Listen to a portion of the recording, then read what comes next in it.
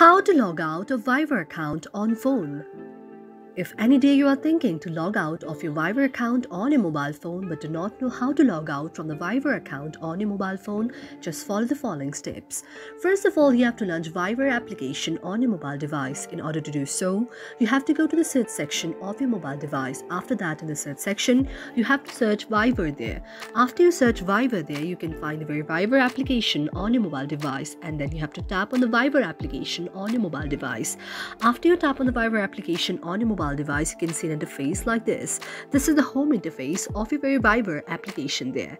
Now you have to go to the three dots on the very down right, that is the more option. After you tap on the three dots, that is the more option, you have to go to the next option, that is the option of the settings.